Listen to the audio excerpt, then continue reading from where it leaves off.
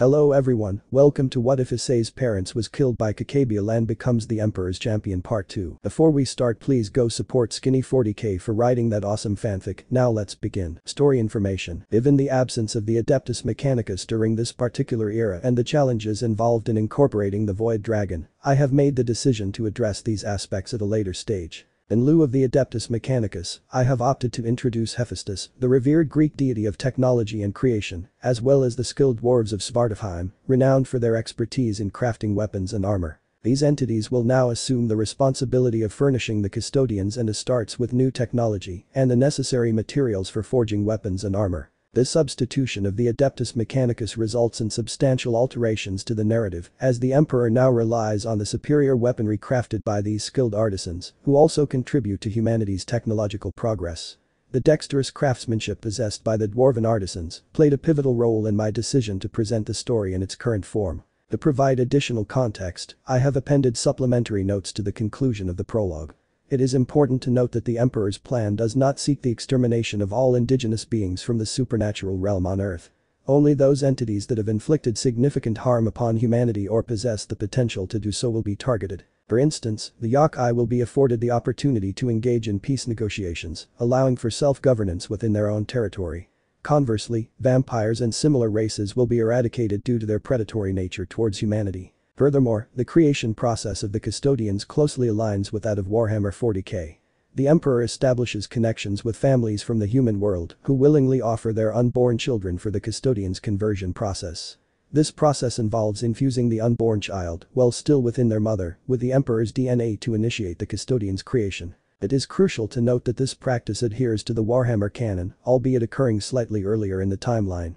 As mentioned earlier, the Emperor possesses around 1,000 years of technological advancements ahead of the rest of the world. Velkater, being depicted as younger in the story, exhibits enhanced psychic capabilities.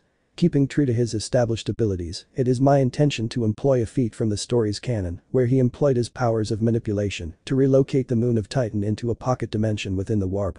This pocket dimension will endure for an extended period, with the passage of time unfolding dissimilarly compared to the physical realm. I plan to seamlessly integrate this significant event either in the forthcoming chapter or subsequent ones. While maintaining fidelity to the established canons of both universes, my objective entails the masterful fusion of these realms, judiciously allowing for certain creative liberties. The persona of the Emperor shall remain unaltered, with the added layer of a profound emotional bond with Issei, effectively forged from the onset of the narrative. Essentially, Issei shall be depicted as the Emperor's offspring, owing to the genetic transformation process undergone by the former, thereby establishing a biological connection to the latter. Furthermore, our portrayal of the Emperor shall exhibit an elevated reverence towards select supernatural entities. Furthermore, it is imperative to note that the Emperor's capabilities shall be enhanced. This augmentation shall render him akin to a deity within the contemporary timeline, surpassing his previous standing in the canonical Warhammer40K chronology, that is, prior to his seclusion on the Golden Throne. The passage of time has brought about transformative changes, resulting in a divergence from past events. Evidently, due to the current limitations in spatial exploration and the inability to access the warp gate on Moloch, the Emperor remains incapable of attaining direct communion with the Chaos Gods. However, his comprehension of the imminent peril posed by these deities persists. Under alternative circumstances, he would have willingly forged a pact for additional power, but alas, given the present constraints, alternative means shall be devised to surmount this predicament. I have made an attempt to construct a coherent narrative by providing explanations for the protagonist's achievements in both technological and other realms. To accomplish this, I have incorporated various characters from the DxD world and mythologies who possess exceptional craftsmanship skills. However, it is worth noting that the Emperor maintains a merciless attitude towards those who exhibit disregard for humanity. This principle also applies to Issei, as they do not actively seek out supernatural factions unless they pose a direct threat or provoke anger. Currently, the Emperor is engaging in collaboration with scientists in order to enhance the Adeptus Astartes. The initial contingent of Astartes will be utilizing the genetic material of Issei. Furthermore, the Emperor has achieved the transformation of ordinary humans into pseudo-Astartes, employing a process akin to the one employed when the Emperor discovered the Primarches. As a result, an army has been created that possesses a level of power that is nearly on par with the Astartes. These enhanced pseudo-Astartes will comprise the Crimson Dragon Legion. Additionally, the Emperor intends to include children of a young age who can undergo the Astartes project with the Issei's gene seed, effectively making himself the first Primarch. However, it is impractical to replicate the method by which he was created due to its high fatality rate and low chances of success. The nations aligned with the Imperium's military will be organized into the Imperial Guard, while the constructed warships will be incorporated into the Imperial Navy, each equipped with their own specialized units and branches. Cause and Effect Part 1. Casual Armor and Look after obtaining the biblical gods' powers and divinity. Battle Armor. After just 1 week since the Emperor had displayed his immense power against the fallen angels, decimating half of their population, notifications were swiftly dispatched to inform all factions and pantheons of the Emperor's ascension to the throne of God. This fulfilled the final wish of his dear friend. Initially hesitant, the Emperor soon realized the urgent need for a new leader among the angels, someone who could not only guide them, but also have them aid humanity as his friend had desired. It became clear that by assimilating the divine remnants of God's power from Gabriel's locket and ascending to the divine throne, the Emperor would acquire extraordinary strength, adding on to his already enormous power and strength to elevate humanity and effectively ward off the intrusion of the chaos gods at present. Moreover, this would ensure the boy's safety until he was prepared to face the challenges ahead. With the acceptance of this momentous offer, the heavens witnessed the birth of a new era. The Emperor wasted no time in initiating the reset of the sacred gear system, ensuring its exclusive use for humans alone. Those who were half-breeds or had been transformed into devils or any other entity that stripped them of their humanity were excluded. This bold move was a testament to the Emperor's determination to rectify the use of the sacred gears against humans themselves. He also intended to purge the leadership that had plagued the churches and to overhaul the entire celestial system. A new dawn had arrived, bringing with it a surge of excitement and hope that swept through the heavens. In the majestic throne room of heaven, the esteemed leaders of the West and East Yokai factions had gathered for a momentous meeting with the revered Emperor. Their purpose was to engage in thoughtful discussions and establish harmonious agreements. They fervently hope that the Emperor will treat their faction fairly, contrasting the treatment given to the vampires and succubus factions. In attendance at this momentous gathering are Valder, Malkader, Michael, and the Emperor himself. The leaders of the Yokai's East and West factions arrived personally for this crucial meeting. It was of utmost importance for Kitsune Yasaka, the leader of the West, and Nekashu Kurara, the leader of the East, to establish a friendly relationship and address their concerns. As they entered the throne room, they were greeted by the Emperor's loyal custodian guards, who ensured the sanctity and security of this auspicious occasion. Lady Kurara, leader of the East Yokai, mother of Kuroka and Shirin. Lady Yasaka, leader of the West Yokai. Emperor. Your urgent request for an audience has taken me by surprise, Lady Yasaka and Lady Kurara. Yasaka. We have been made aware of the recent events involving the vampires and succubus, and we believe it is imperative to discuss these matters with you. Kurara. Our concern lies in the possibility of the Yokai faction becoming the next target. We have come here in search of peace or, if necessary, to surrender to you. The Yokai faction holds no ill intentions towards humanity or your divine goals, Almighty God Emperor. Yasaka. We sincerely wish no harm upon humanity, and we humbly beseech you to spare our people. Both Kurara and Yasaka bowed respectfully before the Emperor. Emperor. Haha, Lady Yasaka and Lady Kurara, rest assured that there is no need for concern. I have no intention of targeting the Yokai. I am fully aware that your race did not partake in the massacre of humans during the Great War. I am also fully aware of what's going on within your faction. Yasaka and Kurara rose from their humble bow, their astonishment evident as they witnessed the Emperor's unexpectedly carefree demeanor. The weight of their worries lifted, replaced by a sense of relief and a surge of joy and curiosity. Yasaka. Nevertheless, we would like to align ourselves with your faction. We genuinely seek to establish positive relations with both you, Emperor, and humanity. I understand your actions against the vampires and succubus, as they have consistently posed a threat to humanity and needed to be addressed. I am relieved to know that our faction was never a target. Kurara. Almighty God Emperor, you mentioned being aware of the events within our faction. Emperor. Yes, I am aware. Kurara rushed forward, coming to a stop at the foot of the Emperor's throne. Then she fell to her knees, desperately pleading for his assistance. Kurara. Almighty God Emperor, I humbly implore you to intervene. The devils have taken my 2 beloved daughters, as well as numerous innocent children and families. They were snatched away cruelly due to the devil's fear of the extraordinary powers possessed by both the Nekomata and Nekashu. These powers are coveted by the devils, yet remain beyond their grasp. You understand the consequences that arise when one desires a power they cannot possess. A threat is perceived. Therefore, I beg you, God Emperor, to consider the dire repercussions that await us if the devils are unable to obtain this power and resort to extinguishing it. Please, comprehend the anguish that consumes me, as humans have suffered a similar fate when their powers became unattainable for the devils. I am prepared to sacrifice my own life for your cause, but I beseech you, please, save them. Our faction lacks the strength to combat the devil's forces, and they will undoubtedly execute or subject them to agonizing experiments. As a mother, I beg you, please, save my daughters Kuroka and Shirin." Balder was prepared to have the custodians escort both yokai out of the throne room. Their blatant disrespect to ask anything of the Emperor when they themselves are here asking to form the alliance, not the Emperor inviting them. But that's when the Emperor raised his hand, halting Balder. The Emperor closed his eyes, immersing himself in the images of the cries and screams for help that emanated through the warp.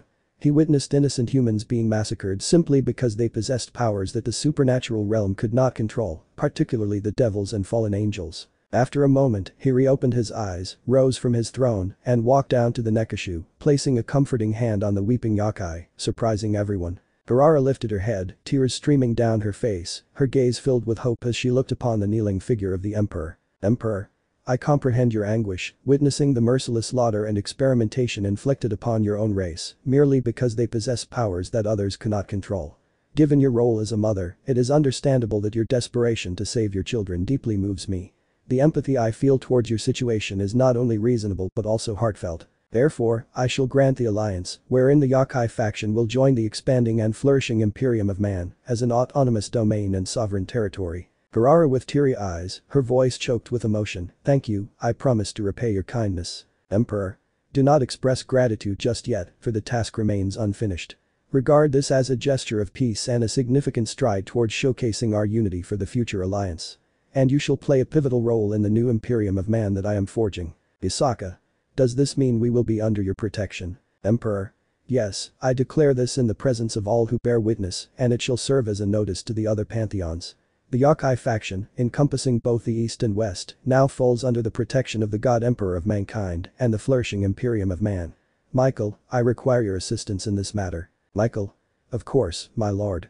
I am more than willing to provide whatever aid is needed to the best of my abilities." Emperor. "I request that you initiate the process of negotiating our sovereign domain agreement in collaboration with Yasaka and Karara.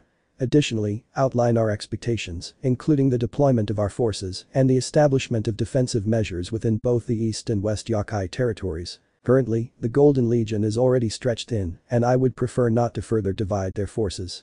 Instead, I request that you dispatch a division of angels to both the East and West regions. Their task will be to reinforce the defenses and prepare for any potential retaliation arising from our intervention in the Devil's affairs in response to our rescue missions for the Nekomata and Nekashu." Michael. "Leave it to me, my lord. I will outline the terms and ensure that the angels are deployed to the Yokai territories to fortify their defenses." Emperor. "Excellent. Now, Valder, how many members of the Golden Legion are currently available?" Valder. "To be completely transparent, we currently have a pool of 4,700 skilled custodians available for missions and protection. Additionally, we have more than enough spare equipment at our disposal. If the primary focus of this mission is the rescue of hostages, I propose that our primary requirement should be air support from Ares fighters and Marauder bombers. Furthermore, in order to effectively evacuate the hostages, we will require multiple Thunderhawks. To provide an accurate estimate, we would need 50 Ares fighters to establish complete air supremacy and divert the attention of the devils away from our rescue operation. Out of these fighters, 25 will provide support to our bombers, while the remaining fighters will escort the Thunderhawks during the evacuation process. Additionally, we will need 20 Marauder bombers to execute strategic bombings on the capital of Lilith. To ensure the safe evacuation of all the kidnapped hostages, we will require 5 Thunderhawks. For effective ground support during the mission, it will be imperative to have 2 Orion assault dropships. Each dropship has the capacity to accommodate 25 custodians. Their primary role will be to assist the hostages in reaching the Thunderhawk securely. Emperor. Alright, prepare the forces to mobilize within the next hour. Alder. Understood, my lord. Karara. Wait, do you know where they have taken them? Emperor. I mentioned earlier that I have an idea of what has been happening, and I have been monitoring the devils closely, especially their movements. I have observed a significant transfer of living prisoners towards the Nibirius estate, a clan notorious for their sadistic treatment of humans and other races. Isaka. It's amazing how you are able to track the activities and movements of supernatural beings. May I inquire how you are able to do so? Emperor. That is not something you need to concern yourself with. Just understand I've been keeping a watchful eye on the devils in particularly lately. So no matter how insignificant they may appear, I pay attention. I have come to learn that the supernatural realm, including gods, devils, and fallen angels, can be merciless and cruel. Isaka. It's truly incredible. I can see why the entire supernatural world is fearful of you in regards of what you're capable of. Yet, I also recognize that you are a fair and just leader. Your actions here with me have demonstrated that clearly. I am happy to be a part of the new alliance and the founding of your blossoming Imperium, Almighty God Emperor. Emperor. Excellent. Michael, would you please escort both Lady Carrara and Lady Asaka to a separate room to discuss the terms of the alliance? I would have liked to handle it myself, but I currently have other pressing matters to attend to. I hope you understand Lady Asuka and Lady Carrara, I mean no offense. Asaka. No offense taken at all. You have been tirelessly working for the Yakai faction and we have learned that you have no ill intentions towards us.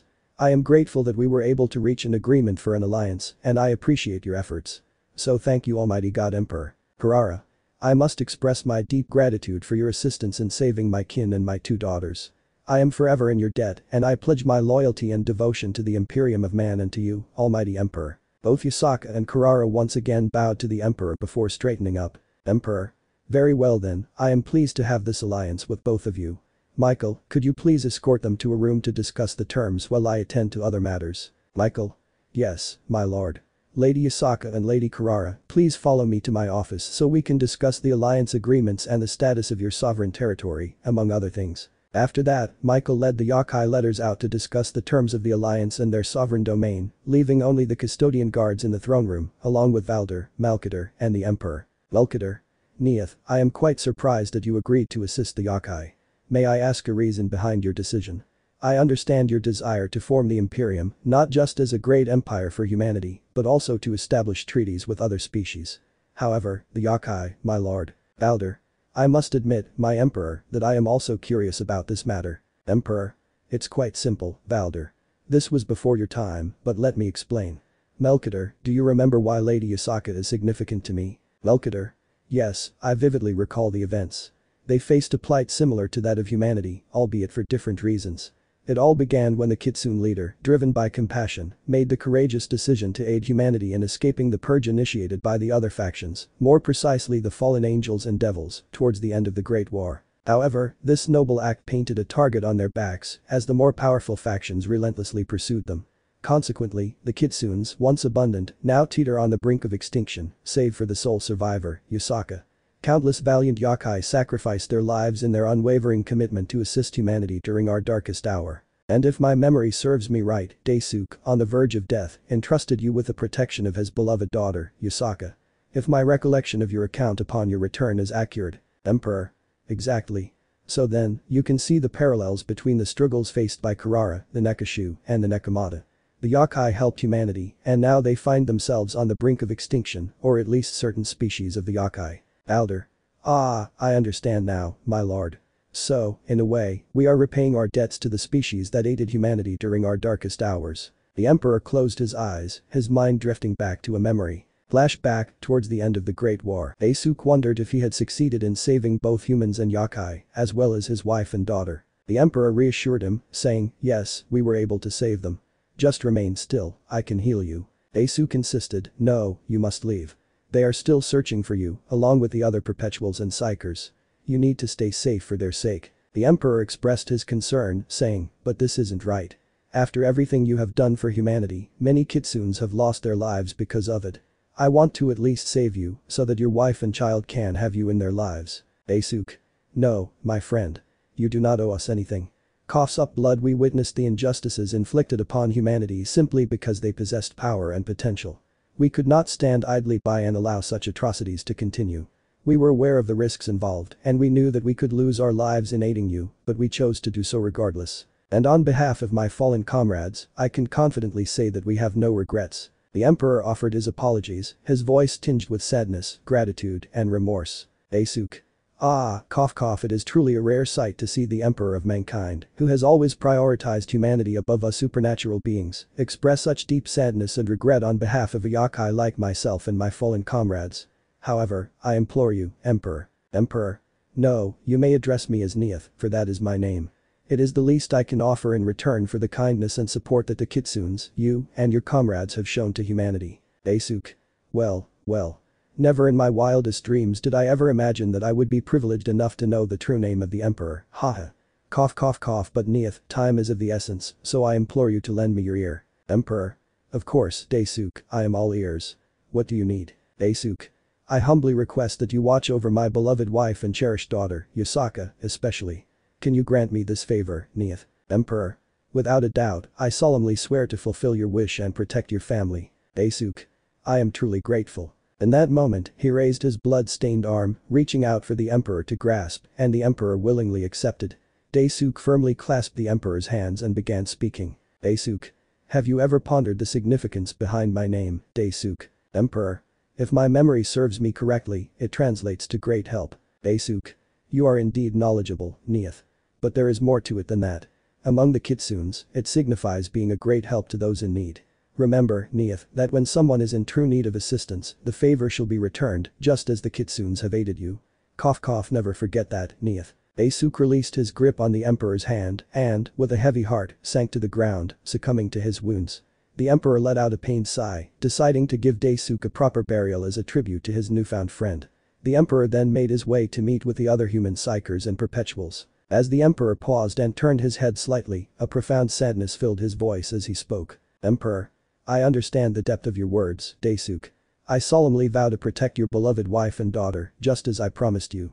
I will ensure that the sacrifices made by you and your comrades were not in vain. With unwavering resolve, the Emperor turned his gaze towards the unknown and embarked on a determined sprint through the darkness of the rain-soaked night until his silhouette disappeared completely. Flashback ends. Melchior. Neith, are you alright? Emperor, I apologize, Melchior. I was lost in thought, reminiscing about a memory. But to answer your question, my friend, I am determined to honor the sacrifices made by those who have brought us to this point. The Yokai have aided us in the past, and it is only right that we offer our assistance to them now. Melchior. I understand and support your sentiments, Neith. Emperor. Excellent. Now, Valder, it is imperative that we honor our alliance with the Yokai and fulfill our obligations. I request that you make the necessary arrangements with our troops. It is time to not only send a clear message to the Devil Kings, but also to the misguided council. Valder. I understand, my lord. I will begin the preparations without delay. Please excuse me. Scene change. Underworld, currently in the Grigori. Azazel found himself seated at his desk, his body still wrapped in bandages, a constant reminder of the brutal encounter with the Emperor. As he read through the latest report outlining the aftermath of the message sent to the supernatural realm, Azazel couldn't help but reflect on the profound impact the Emperor had exerted on the faction of fallen angels. Azazel. Damn it all, not only did that bastard obliterate my painstaking research, but he also brought about the simultaneous annihilation of two different factions through the infamous Golden Legion. Adding insult to injury, the already dwindling count of the fallen angels has been mercilessly decimated, with 50% of our population tragically wiped out, including prominent members like Issei and Barakiel. Azazel clenched his fists in frustration, feeling helpless. There was nothing he could do. That's when a knock was heard on Azazel's office door.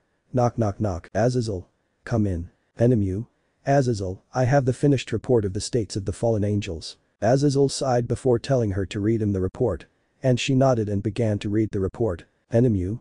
Fallen Angel Causality Report. This report provides a detailed account of the aftermath and devastating consequences following the assault on the Grigori by a singular entity known as the Emperor of Mankind. The Emperor compelled all fallen angels within the facility to kneel before him and subsequently unleashed his power, resulting in the spontaneous combustion of fallen angels located within the facility, as well as those present in the underworld and the human world at that time. The repercussions of this catastrophic event, combined with the already diminishing numbers of fallen angels since the conclusion of the Great War, have left the angel population prior to the incident at a mere 65%.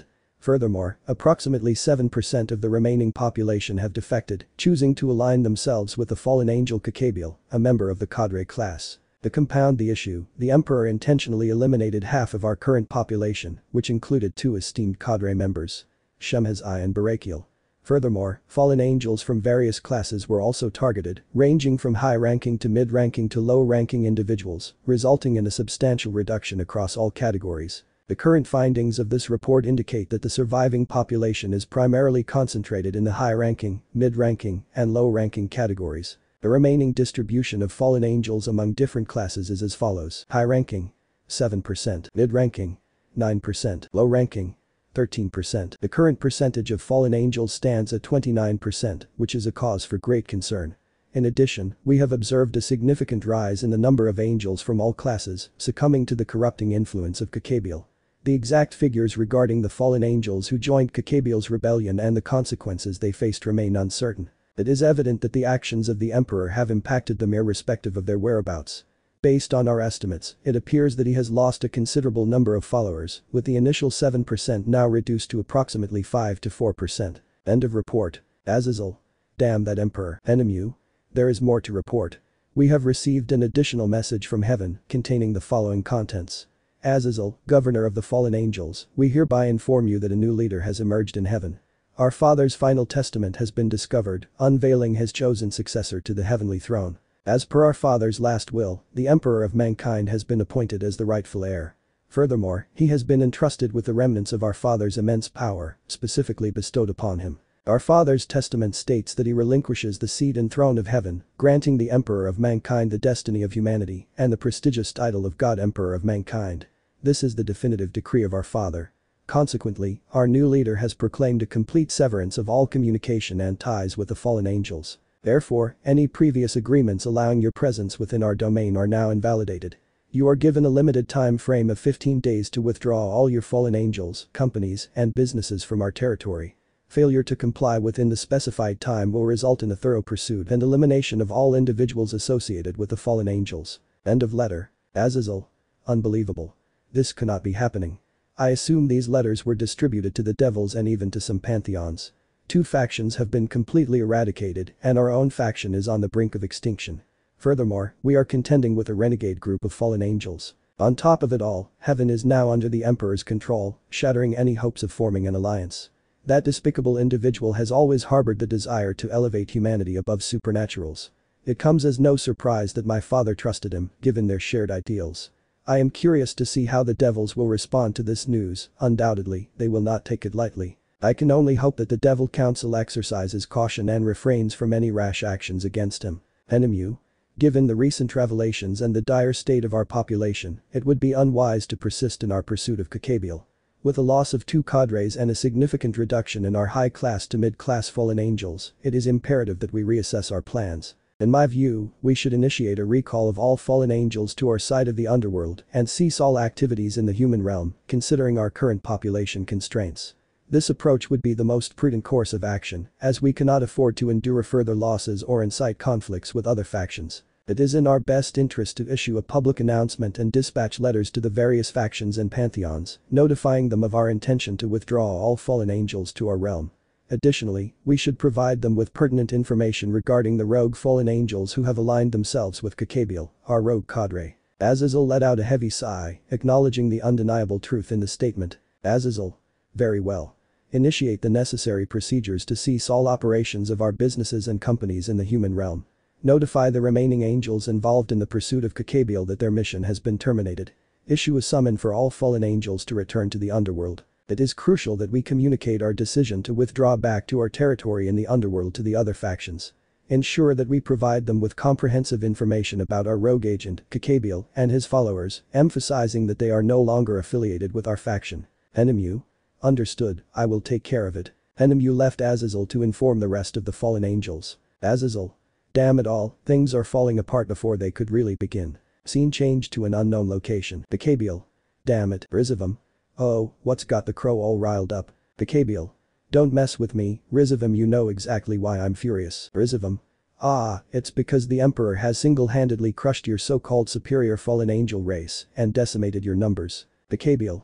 That damned Emperor ruined my plans and all because I was trying to kill a worthless human boy. Pteria. It's not surprising, given the Emperor's inclination towards humanity. What truly intrigues me is his decision to protect a boy rumored to possess a Longinus. It raises questions about the boy's unique abilities and what caught the Emperor's interest. Kokabiel. It is irrelevant now. The boy is no more. I have eliminated him, along with his family. I must confess, I took pleasure in violating his mother. Haha. Pteria. You're such a vile and disgusting creature, Kokabiel. You are simply repugnant. Shalba. That is enough. I have no interest in the plight of the fallen angels or their dwindling faction. They are inferior to us devils.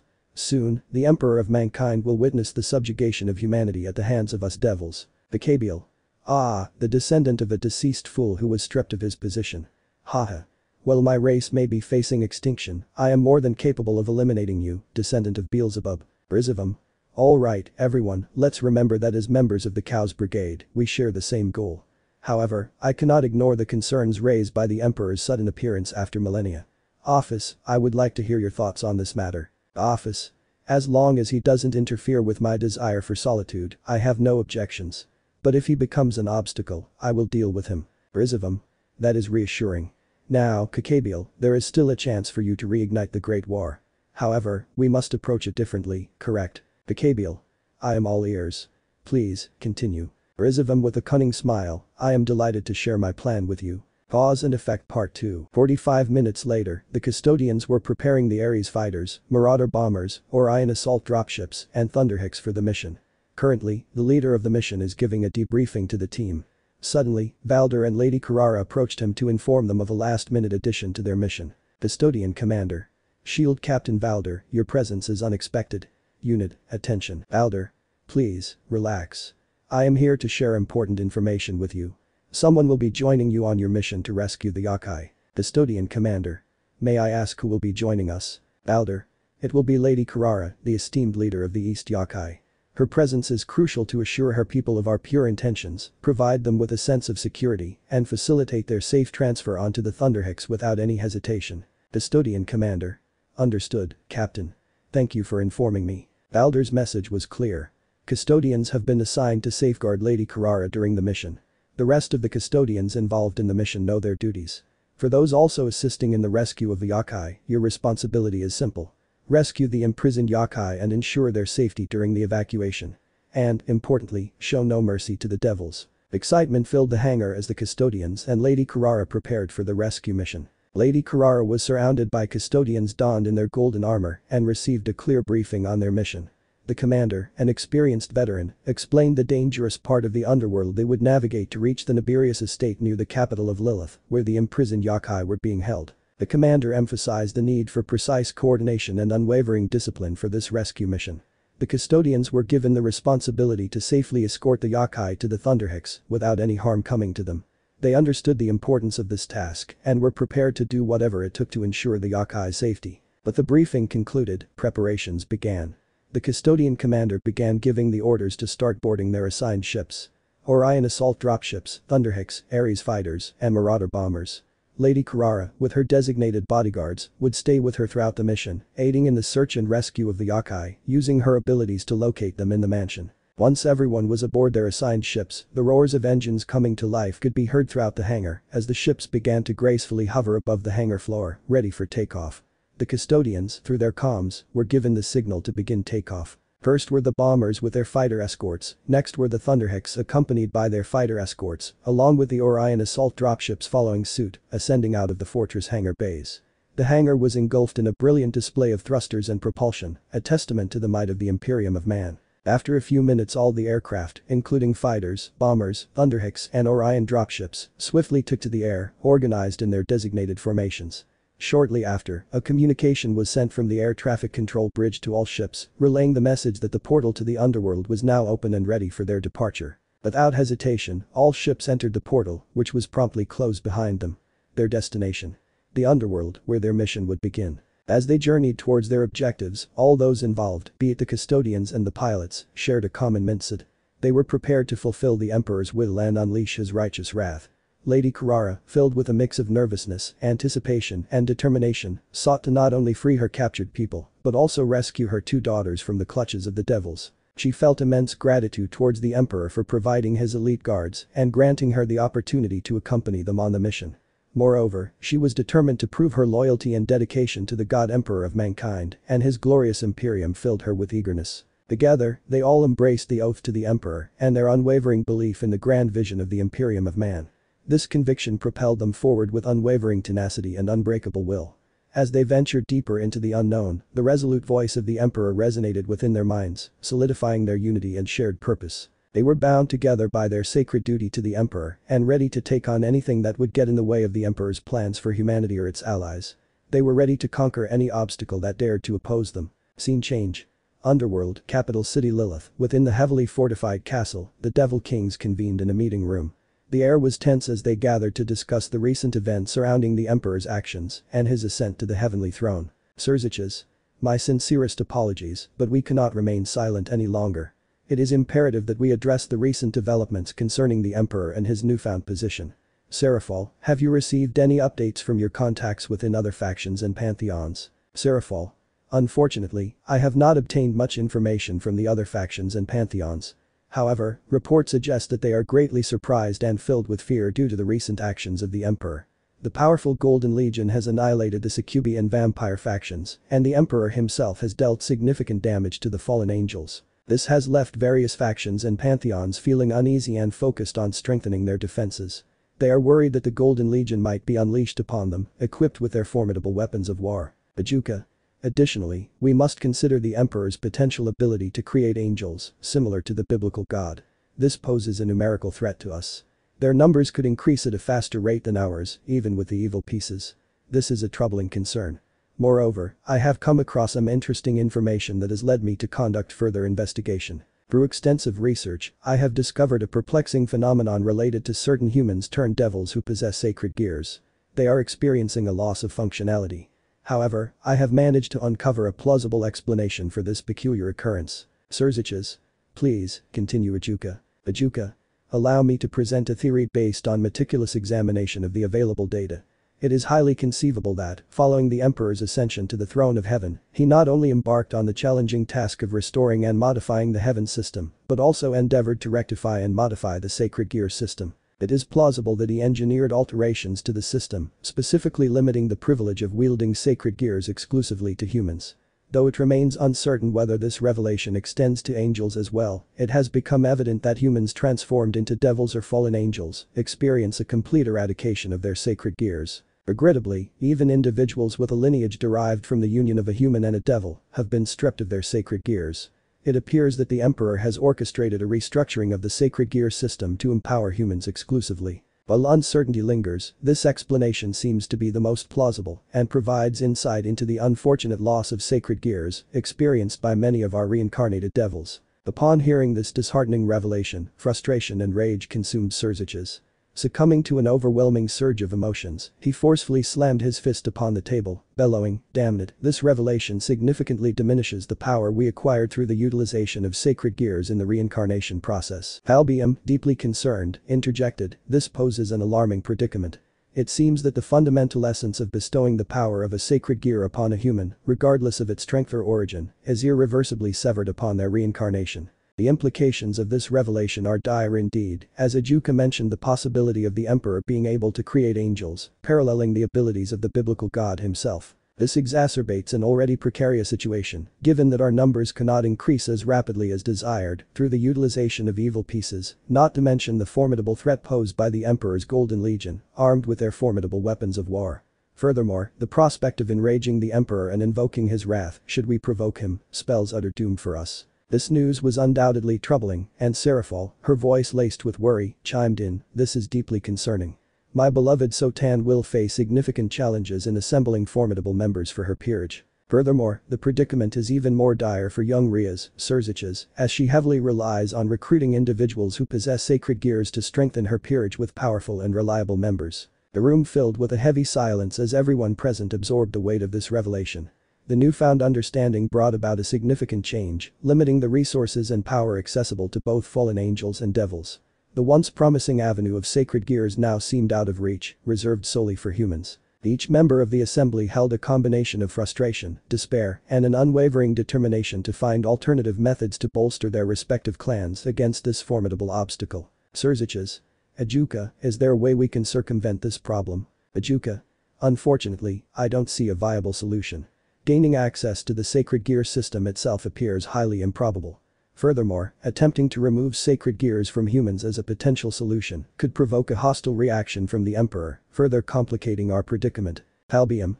What adds to the disconcerting nature of this situation is that users of sacred gears can significantly bolster a faction's strength. As a result, our military finds itself in a dire position, given that the humans who possess sacred gears can no longer utilize them. This has weakened a significant portion of our military force, placing us in a rather dire predicament. Scene change. In the skies above Lilith, the capital city, Fighter Squad Alpha assembled. The leaders and members prepared for the imminent battle ahead. The fighter leader analyzed the situation carefully as the group of Thunderhicks and their fighter escorts advanced towards the Nibirius estate. At the same time, Marauder bombers descended upon the city. Urgency filled the air, highlighted by the commanding voice of the fighter leader. The Marauder leader acknowledged the plan's execution clearly and concisely. The squad began their run with meticulous precision, intensifying the tension in the skies. The fighter leader reiterated his instructions, emphasizing the need to protect the bomber's course while remaining vigilant against threats. Each squadron, comprised of 3 fighters, confirmed their understanding with unwavering determination. Devoted to the cause, they embraced their roles in safeguarding the Marauder bombers. Leading a squadron of 13 fighters, the fighter leader united their resolve with an impassioned rallying cry, invoking the strength of humanity and the revered emperor. Their words echoed like a steadfast battle hymn, affirming their unwavering loyalty and dedication to their cause. A deep invisible bond formed among the comrades as they echoed the sentiments of the fighters, each reaffirming their allegiance to the emperor, a symbol of hope in the darkest times. Meanwhile, on the streets of Lilith, an innocent devil child looked up with curiosity at the unbelievable spectacle unfolding above. The child's concerned mother gazed upward, instantly overcome by fear. Recognizing the impending danger, she swiftly picked up her child and urged others to flee. However, before she could fully utter her warning, the first rockets hit their targets, engulfing the city in a chaotic display of fire. High above, the Marauder squad reported the initial success of their bombing run, ruthlessly obliterating designated locations. Unfazed by the inexplicable destruction below, the Marauder leader confidently ordered their return to the skies, poised for the second phase of their assault. Rallying his team, he emphasized their duty to unleash the Emperor's wrath upon the vile inhabitants of the underworld. With unwavering duty and allegiance to the Emperor and the Imperium of Man, the brave fighters and bombers pressed on with their relentless assault. The scene transitions back to the conference room with the Devil Kings, where a palpable tension hangs in the air. Serafal, Surziches, and Ajuka exchange worried glances, their expressions reflecting the gravity of the situation.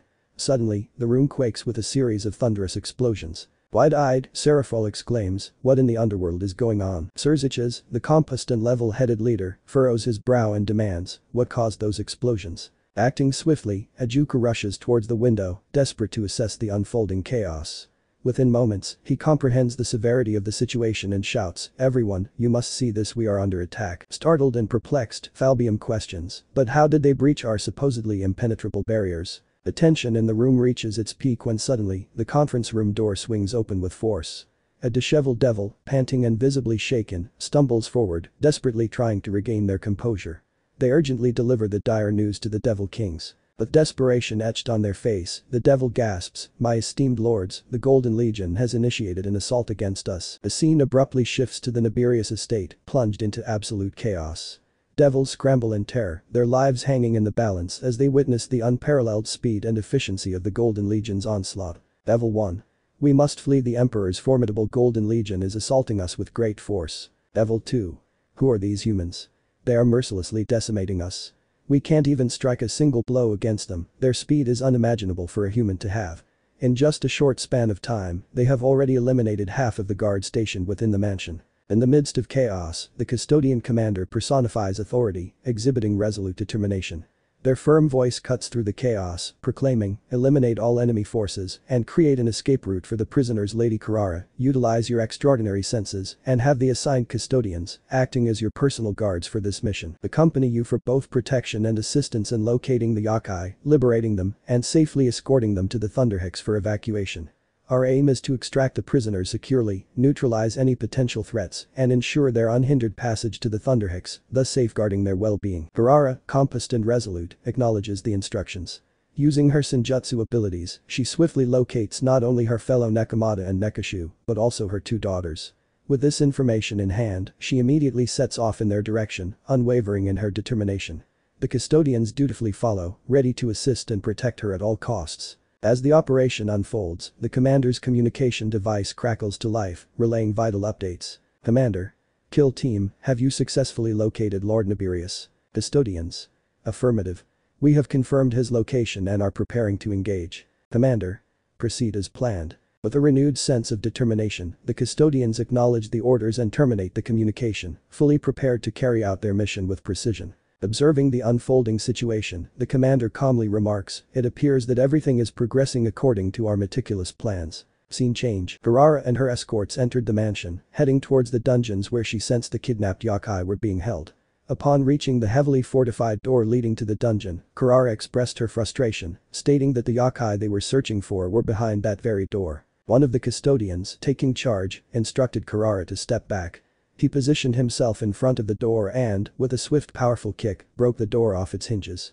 The door was sent flying across the dungeon until it collided with the dungeon wall, breaking the wall upon impact and shattering the door into pieces. Kurara was awestruck by the awe-inspiring display of strength and power exhibited by the custodian. She understood why they were regarded as the elite guards of the Emperor and caused fear among the supernatural factions. Nonetheless, her thoughts were abruptly interrupted by another custodian, bringing her back to reality. Custodian 1. Lady Kurara, we're ready to proceed. Kurara, regaining her senses, immediately rushed inside to search for her fellow yokai and her two daughters, Kuroka and Shirin. When she found them, she noticed their surprise at the force used to open the door, but they quickly realized that Kurara had come to save them, bringing them relief and reassurance of their safety. However, Kurara's heart sank when she discovered that her youngest daughter was not among the captive yokai in the dungeon. Kuroka, one of the captives, called out to Kurara. Concern etched in her voice, Kurara inquired about Kuroka's well-being and urgently asked for information regarding the whereabouts of her missing sister. Kuroka sniffs. They moved her to another part of the mansion. I couldn't stop them, I wasn't strong enough. Sniff. Lady Kurara. Don't worry, sweetheart. You did everything you could to protect your sister and stop them. The Emperor's elite warriors are here with us and they will help locate her. You can trust them, I promise. Kuroka nodded, grateful for her mother's comforting words. At that moment, one of the custodians caught her eye. Custodian 2 reminded Lady Kurara of their primary objective: to free everyone and guide them to the waiting evacuation ships nearby. Addressing the captive yokai, Kurara assured them that the custodians of the Emperor were present to rescue them and would provide protection until they reached their destination.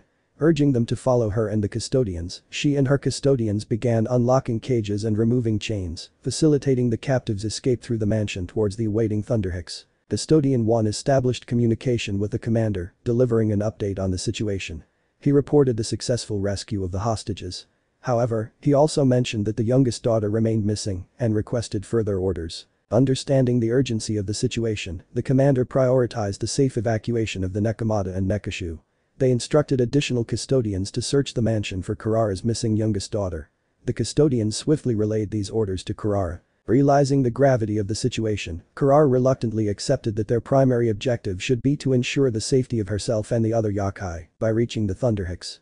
Although her heart ached to search for her youngest daughter, she acknowledged the importance of following the commander's orders and trusted that the custodians would do their best to find her. Custodian 1 reassured Kurara, emphasizing that the commander was aware of the situation and would dispatch custodians to search for her missing daughter. However, he emphasized that their immediate priority was to ensure the safe evacuation of Kurara and all the yokai to the awaiting Thunderhicks. Though torn and filled with worry, Kurara understood the gravity of the situation and chose not to argue.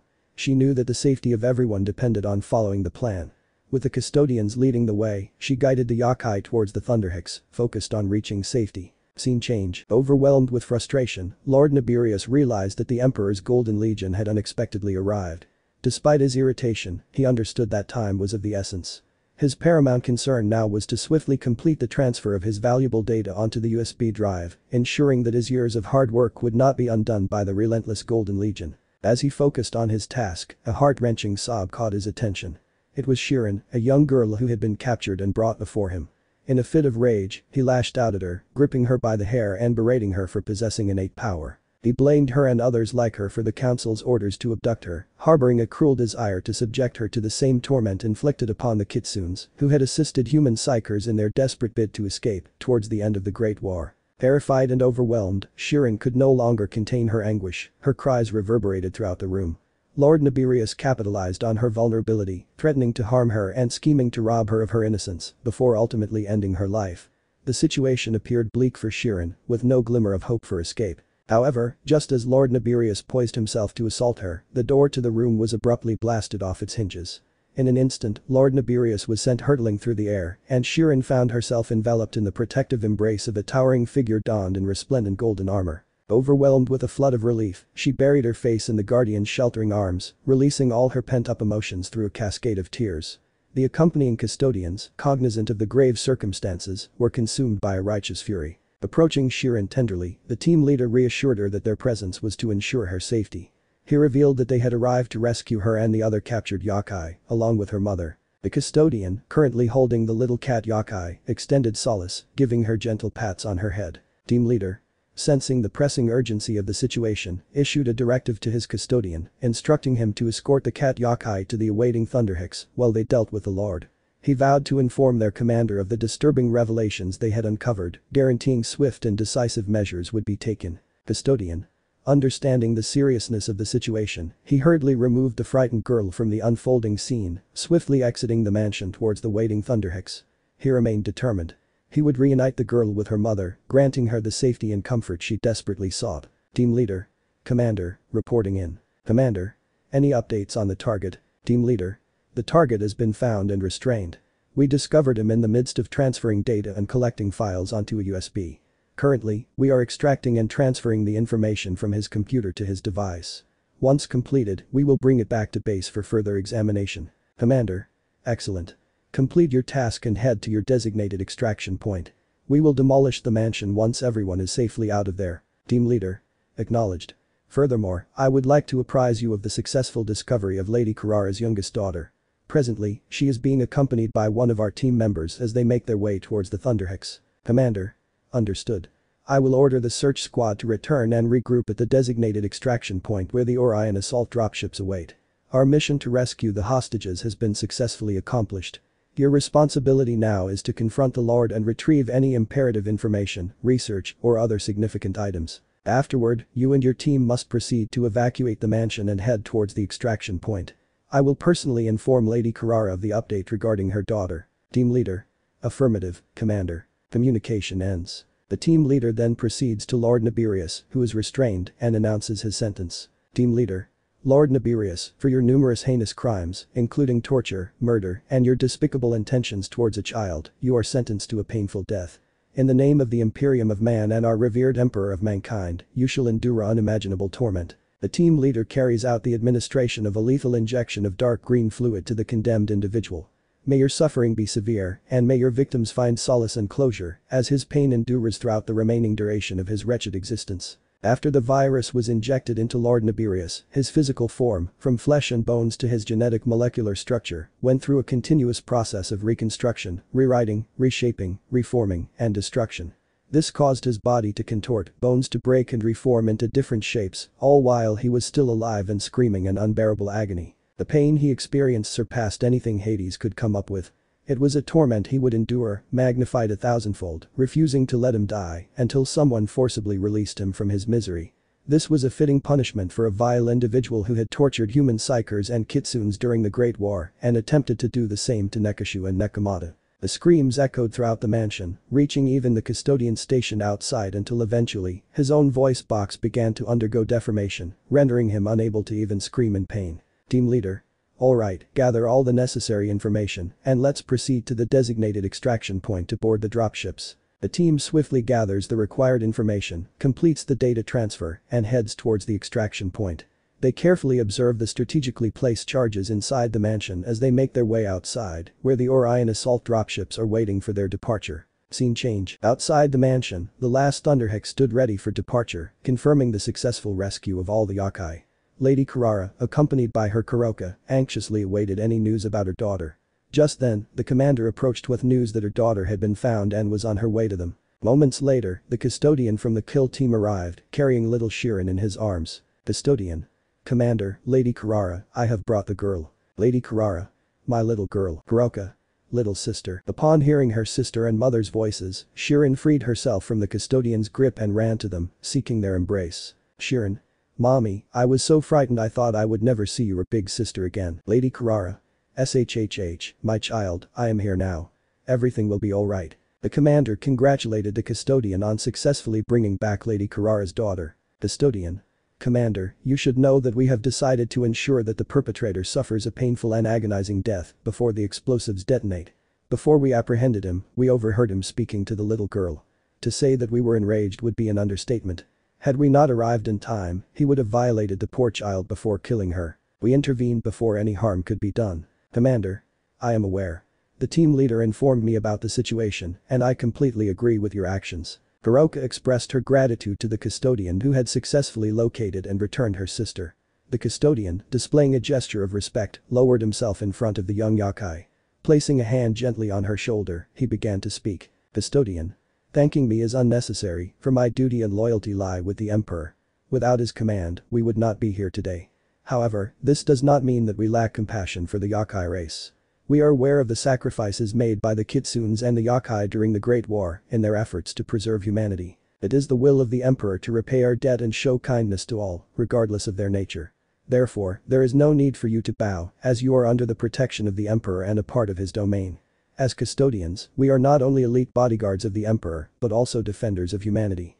We will protect you in the same manner. Rest assured, we would never allow such an atrocity to befall your sister, we would have intervened regardless." Upon hearing this, Kuroka ran up and embraced the custodian. The custodian reciprocated the hug until the commander intervened, reminding everyone of the present situation. "Commander. Well, your words bring me joy, my brother, we must focus on evacuating these girls. Lady Kurara, now that your daughter has been reunited, I need you to board the last Thunderheck and leave this place. Our diversion in bombing Lilith's capital city has served its purpose, but soon the enemy will be here. The atrocities committed here will be rendered as mere remnants of a once thriving place. You are the last group of Yokai that needs to evacuate, as the other Thunderhicks have already departed. The custodians will finalize the charges and join you in our dropships, headed for the base. With that said, I need you to leave now on this Thunderhick so we can carry out the rest of the plan." Understanding the urgency, Kurara nodded and hurriedly ushered her daughters onto the Thunderhick. As the doors closed, they waved farewell to the commander and the custodian, grateful for saving little Shirin from a dreadful fate.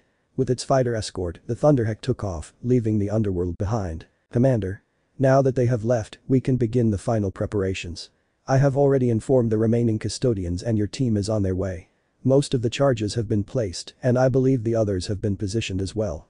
The Orion assault dropships have been called to transport us out of here. One of the dropships will meet the custodial detachment on the west side of the mansion to bring them back, while you and the custodians who have already arrived, along with your kill team, will head to the east side of the mansion to be evacuated by our assigned dropship. It is time for us to leave. We have carried out the Emperor's orders and obtained valuable information. We now need to receive a briefing from your team leader and discuss the data acquired by your team.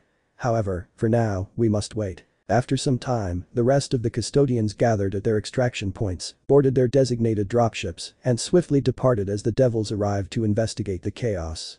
Meanwhile, high above the Nibirius estate, the commander, standing inside the cockpit of the Orion dropship, looked at the Nibirius mansion with anger. The commander resolved that it was time to destroy this abhorrent place that had caused so much suffering and harm to innocent people. It must never be used to commit such atrocities again. He then pressed the button. As a result, a massive explosion engulfed the mansion. The entire estate was ravaged by explosions, and the shock waves and explosions could be felt and seen across the underworld. After the flames subsided and the dust settled, all that remained was a huge crater, erasing the former Nibirius estate completely. Afterward, the commander and his custodians returned to their fortress in the Himalayan mountains. They landed in the hangar, disembarked the dropship, and proceeded to brief the Emperor and other important individuals on the mission's progress, as well as their findings and additional information. 1 month has passed since the rescue of the Nekomata and Nekashu, and the subsequent attack on Lilith, the Devil's capital. Now, the Devil Kings and the Devil Council anxiously await the arrival of the Emperor and his escorts to discuss the events that unfolded and the questionable motives behind the attack on the capital city. Serafal, visibly distressed, contemplates the assault that occurred last month on the Nibirius estate and their esteemed capital.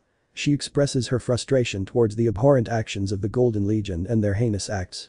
Serafal also laments the innocent devils who were tragically caught in the crossfire. As she peruses the report before her, she notes the recently updated casualty figures, which now amount to 278,996, excluding the significant losses suffered in the military. Ajuka, in a sad tone, raises further concerns about the recent attack and emphasizes the need to acknowledge its severe consequences.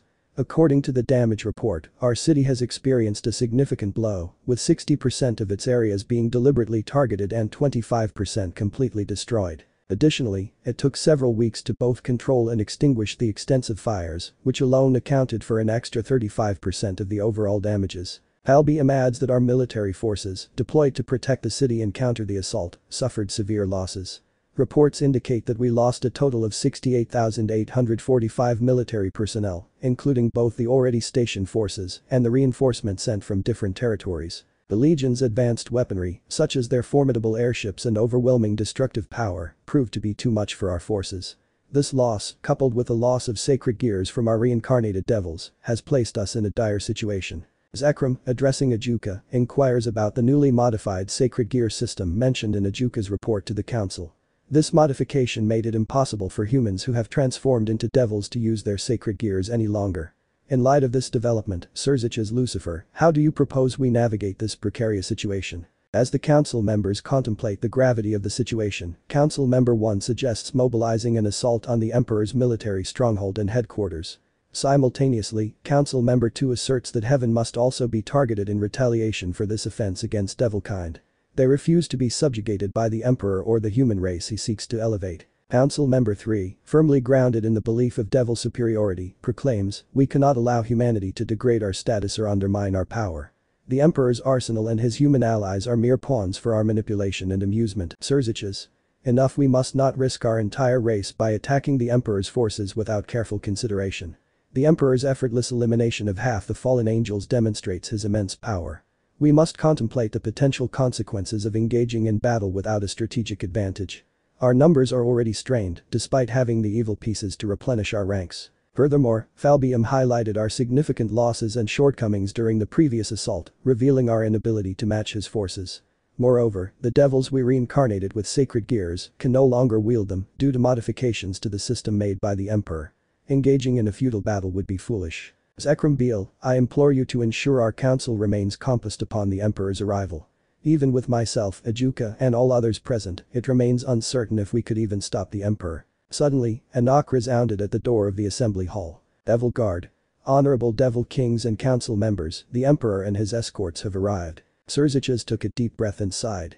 Let them in. As the assembly hall doors swung open, the golden-clad members of the Emperor's elite guard, known as the Adeptus Custodians or the Golden Legion, were revealed. These imposing guards, ranging from 9 to 10 feet in height, some even taller, were adorned in elaborate golden power armor. Their weapons included guardian spears, sentinel blades, and massive golden shields adorned with the Imperium of Man's iconography, leaving the devils in awe of their strength. Each custodian wore a long red cape along with their armor. Accompanying the Emperor were 20 custodians, led by the infamous Legion commander Constantin Valder. Standing beside Valder was the God Emperor himself, accompanied by the notorious Malcator the Sigillite, one of his closest advisors. After some amount of time, the assembly hall was filled with esteemed figures, including the Emperor, Malcator, and Valder. The Emperor's elite guards were prominently placed behind him, poised to act at a moment's notice should the devils dare to make a move against their Emperor. A heavy silence hung in the air until, finally, the Emperor broke it with his commanding voice. Devils, I have received your message summoning me to this meeting in the depths of the underworld, the Emperor began, his deep voice resonating throughout the chamber. The devils in the room seethed with restrained anger, but managed to maintain their composure. It was Seraphol, the devil responsible for foreign affairs, who found the courage to speak up. We appreciate your presence, esteemed God Emperor, and are grateful that you have taken time out of your busy schedule to join us for this meeting, Seraphol respectfully acknowledged. However, we have gathered here today to address a serious matter that transpired a month ago. Your Golden Legions launched an unprovoked and bold attack on our capital city, resulting in the tragic loss of thousands of innocent devils, including our Lord. We seek an explanation for this indiscriminate act of destruction. The Emperor's unwavering gaze gave no insight into his thoughts, his face betraying no emotion. In a composed manner, he replied, were you not informed by the council regarding their assignment to apprehend the Nekashu and Nekomata, as well as their deplorable actions of subjecting them to merciless experimentation? Furthermore, there was an incident when the Lord attempted to harm an innocent young girl, along with their sinister intentions of committing genocide against the Nekashu and Nekomata. One of the council members interrupted, vehemently denying the accusations as mere falsehoods propagated by a mortal who deludes himself into thinking he possesses divine abilities. However, before the devil could finish his statement, Valder, the formidable leader of the Emperor's custodians, swiftly attacked the council member with his guardian spear. In an instant, the unfortunate devil's body was torn, filling the room with blood. The attendees of the assembly, including the council members and the kings themselves, were left speechless and in shock. The speed and expertise with which Valder disposed of the council member left the rest of the devils trembling with fear and admiration, realizing the true power and capabilities of the Emperor's elite custodian guards. Now, I suggest you devils mind your words and allow my lord to continue speaking, Valder spoke with a stern warning, his gaze scanning the rest of the council. Soon, you will comprehend that you bear responsibility for the crimes committed. The Emperor raised his hand, signaling Valder to stand down. The loyal custodian promptly returned to his position by the emperor's side, a silent sentinel poised to defend his lord at any given moment. Enough, the emperor asserted, his voice carrying a conclusive tone. The atmosphere in the room was tense as the devils anxiously awaited for what the emperor would say next, uncertain of the fate that awaited them. Emperor. Lord Nibirius is a treacherous individual who, in collaboration with several councilmen, has engaged in a complex scheme. He provided information to both the Great King faction and the Old Satan faction regarding the creation of super devils. Moreover, he betrayed the Devil Kings by working for the council and collaborating with the Old Satan faction. I possess concrete evidence of his actions. The emperor then signaled Valder, who retrieved a device from his belt. With a quick motion, the device projected holographic images depicting the gathered information, effectively revealing Lord Nibirius's connections with both factions and their joint plan to overthrow the Devil Kings. After showcasing the evidence for a brief period, the emperor switched off the device, leaving everyone speechless. This revelation instilled fear in many, as their secrets were exposed, and anger in others who understood the ramifications it would lead to. Sirzic's, this situation is indeed overwhelming. Lord Nibirius's treacherous actions have been exposed, yet we cannot overlook the fact that you not only targeted innocent devil civilians, but also unleashed a devastating attack on our capital, which resulted in approximately 60% of the city's destruction and the loss of countless military and civilian lives. Emperor. Ha, I find that quite amusing. Ajuka. Do you find amusement in the fact that so many lives were lost while claiming to protect innocent yokai lives? Malkader. Please be mindful of your tone, devil. Although you may possess immense power as a super devil, when compared to the emperor, you are nothing more than an insignificant ant. It is akin to a pebble attempting to fight against a mountain. Emperor, your actions and treatment of humanity towards the end of the Great War paralleled the actions of the council towards the Nekomata and Nekashu. The council invaded yokai territory, captured its people, and subjected them to imprisonment. If I hadn't intervened and rescued them, they would have undergone inhumane experiments in an effort to exploit their power. Once it became apparent that the council couldn't possess this power, they would move to eliminate them, so they would not become a threat. Ajuka. Enough. He refused to tolerate such blatant disrespect towards the lives of devils. He prepared to take action, but before he could do anything against the emperor displayed his power to the super devil. Before Valder, his custodians, or even Malkader could intervene, the emperor had already acted. His eyes emitted that ethereal blue light once again, with sparks of blue shooting out from them. He propelled Ajuka towards a wall, pinning him there. As the emperor approached the restrained devil, he spoke to him. Emperor. How pathetic, I expected more from a super devil, you don't even come close to matching even a fraction of my power. You boast of your intelligence and your power as a super devil, but in comparison to the might of a human psyker or the collective strength of humanity, you are nothing. So, tell me, devil, oh great Beelzebub, show me your true power, demonstrate that famous Kankara formula that grants you control over my powers, if you can. Ajuka attempted to comply, but all he received was a shock, courtesy of the emperor. Emperor. Your boasting about manipulating others' abilities is pitiful, akin to the shortcomings of supernaturals who fail to comprehend the full potential of humanity and their unique gifts. Your understanding remains limited. You are merely the creator of the ill-intentioned evil P system, which is rather laughable. Please relinquish your inflated sense of superiority and the expectation that everyone should bow down to devils. It is ironic that you rely on humanity while concurrently looking down upon them. Understand this. Humanity will not be a crutch to save your dying race. Soon, humanity will unite under my banner, the Imperium of Man. And your race will gradually fade away, unable to lean on the crutch that you both detest and exploit for your own needs. The era of servitude to supernatural beings is drawing to a close. I have conveyed this message to the fallen angels as well. The age of the supernatural is coming to its end, while the ascendancy of mankind is imminent. Prepare to be subjected to the might of humanity, as that is my solemn pledge. Amidst these events, Malkader received a psychic message from Erda. Erda. Malkader, can you hear me? Malkader. Yes, what is it? The Emperor has instructed you not to contact him unless it is important. Erda. Well, tell that golden jackass that his son is starting to awaken. Malkader. Wait, you mean the boy is finally waking up? Erda. That's what I said, now tell him to finish up and come down here immediately. Whether he wants to embrace his role as a father or not, he must at least pretend to be one. Malkader. Your behavior is unbecoming and unladylike, Erda. Erda. I'll show you unladylike, old man. I'm finally going to meet my new son and be a mother. I won't let your sly comments, or that golden jackass, ruin this for me. Both of you better act like proper role models when you meet the boy or else. Malkader. I understand. I will inform the Emperor of the news, and we will be there shortly. We will finish what we're doing. Also, you should know that it is unbecoming for a new mother to speak so crudely in front of her child. Erda. Why, you old boss. Malkader. At that moment, cut off the mental link between them and sighed. That woman will be the death of me. Balder, who had observed Malkader's mental communication and the ensuing silence, decided to ask him about it. Balder. Malkader, what was that about? Malkader. The boy is waking up and Erda insists that we, particularly the Emperor, be present. Balder. I assume you find it tiring to handle her new personality and newfound maternal instincts towards the boy who is now her son. Malkader. Yes, it is true that her personality has undergone a significant transformation after learning of the boy's survival. The procedure he underwent was successful, allowing his body to accept the infusion of new DNA that combined traits from both her and the Emperor. However, dealing with this change has proven to be quite exhausting for me. Balder. Personally, I find it delightful. It's refreshing to witness her liveliness. In the long run, I believe you will come to appreciate this shift in her character, as will all of us. Even the other custodians have embraced her new personality and anticipate the connection they will form with the boy. Meanwhile, with the Emperor and Ajuka. Emperor. Observe, devils, how I have made one of your strongest devils rendered defenseless and entirely vulnerable to my whims. Surziches. That's enough. You have made your point. Just release him. Emperor. Very well. I did not come here with intentions of killing any of you, at least not today.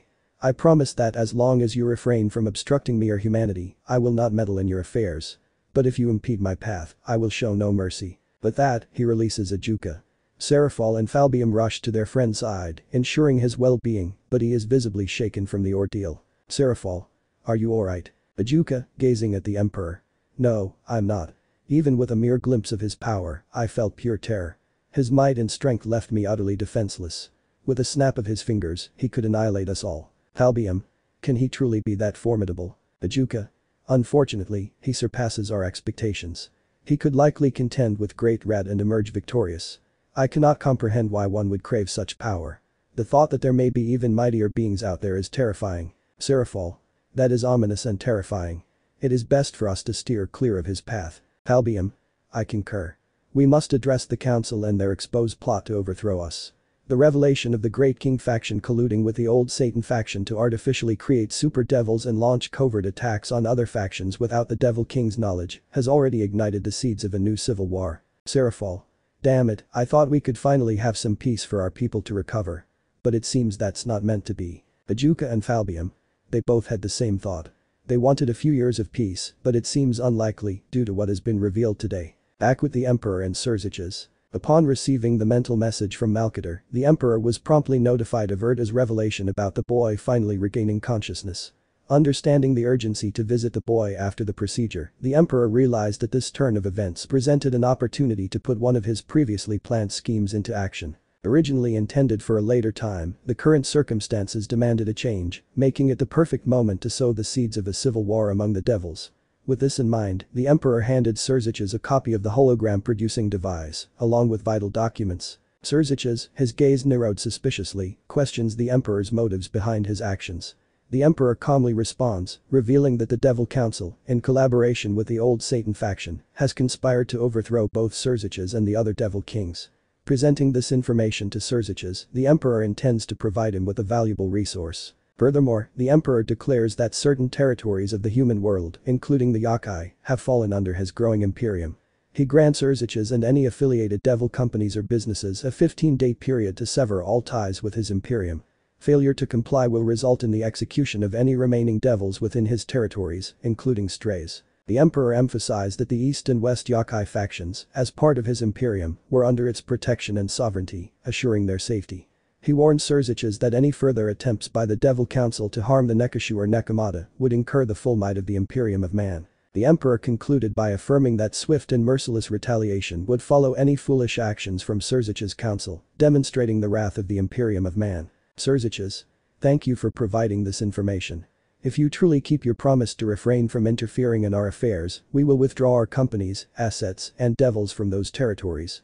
We will not harm the Yokai nor show aggression towards the Imperium of Man. After witnessing your display of power, I am not foolish enough to challenge you or underestimate you. Emperor. Very well, I will take my leave now as I have other matters to attend to. Just remember, Devil, heed my warnings. Any interference with humanity, the Yokai race, or any of my allies will result in the devils being nothing more than a footnote in history. Serziches nodded in agreement, feeling a cold sweat on his forehead. Following this, the Emperor, along with his custodian escorts consisting of Valder and Malkader, departed in the Thunderhex to return to the human realm and attend to their matters. They entrusted the devils to confront their own predicaments, as the Emperor had informed them about the conflict unfolding between the King and Old Satan factions that sought to overthrow the Devil Kings. The Council's treachery instigated an impending civil war that would soon engulf the underworld. The Emperor was confident that his new plan was already working out. Now, he needed to see the boy he rescued 2 months ago and observe the changes he had undergone after being the first one to successfully survive the gene evolution procedure. But Elohim's words echoed in his head again. Do not raise him as a mere tool or weapon, or even just as a champion for humanity. Raise him as your own son and shower him with love. This will lead to the best possible outcome for all. Emperor. Well, my old friend, no reason to doubt your words. I'll strive to be a good father to the boy. Scene end. Issei finally woke up and would begin his training, living with his 2 new parents in a pivotal role in the story. Let me know in the comments below if you guys want the next part. Also check out my other video that has been shown and left. Thank you for watching. If you enjoyed this video please like and share this video. And have a fantastic day. Bye.